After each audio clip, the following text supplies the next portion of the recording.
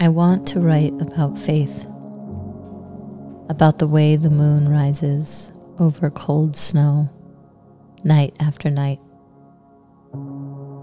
faithful even as it fades from fullness, slowly becoming that last curving and impossible sliver of light before the final darkness. But I have no faith myself. I refuse it the smallest entry. Let this, then, my small poem, like a new moon, slender and barely open, be the first prayer that opens me to faith.